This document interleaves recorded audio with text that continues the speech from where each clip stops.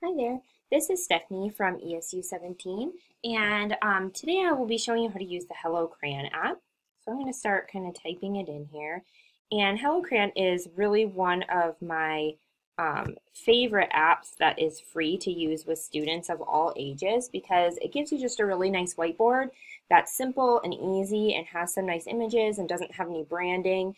And so it's great to save and use, for maybe videos or app smashing projects. It's really fun. So this is your main screen.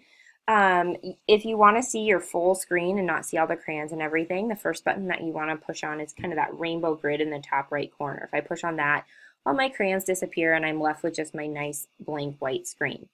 If I want to put my crayons back, I will just tap on that button again. So starting in the top left corner, you'll see if you wanted a new blank document, you tap on the orange star button and you can choose Quick Erase, Blank Page, or Coloring Books. So Quick Erase and Blank Page will give you some really just nice blank options. Or you can also choose if you want your students to actually color a picture, you can actually have them choose an image to color, which is kind of fun. So you next have Open.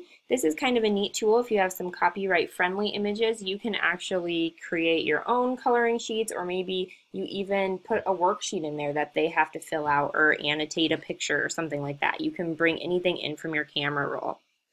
And finally, the last one is going to be Save, which is where you can actually save it right to your photos on your iPad.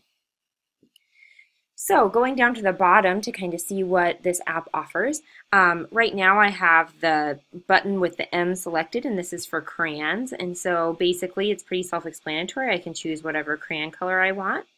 And then when I start coloring, you can see that my crayon automatically, all the options disappear and I get to see my nice full screen, and I can color whatever I want with my crayon.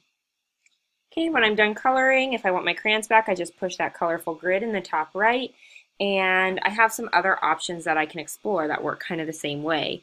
I can push on the S with it, which is a nice black Sharpie if I need a nice thin line. Maybe I want to put my name on it, and so I want a nice thin line. I have the next one is going to be markers, so you're going to have markers that kind of look a little bit different when you color with them. They're kind of more watercolored looking, but if you go over them more than once, it will continually get darker, just like real crayons and markers. Next, I have my paint options. With my paintbrush, I again get kind of a little bit of a different look. You can see it's kind of a little more blotty, but again, the more you color, the darker it gets and the more filled in it gets. So it just gives you a lot of control with what you want your project to look like.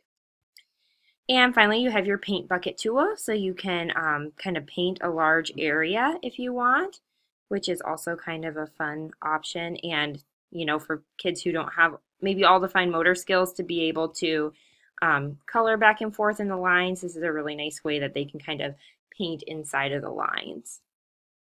And last but not least, you do have your eraser tool, so you can do any sort of erasing that you need to on your project. Another kind of neat thing about this is I'm going to tap on my colorful icon again, and you can always undo and redo your steps. So once you're all done and your project is complete, you can hit the save button, and again you can just save it right to your photo album. Again, this is a wonderful app. I usually don't use the coloring book feature. I usually tend to have the students create something all on their own. And they love it. It's easy to use and it transfers well into other projects. If you have any questions, please feel free to contact me.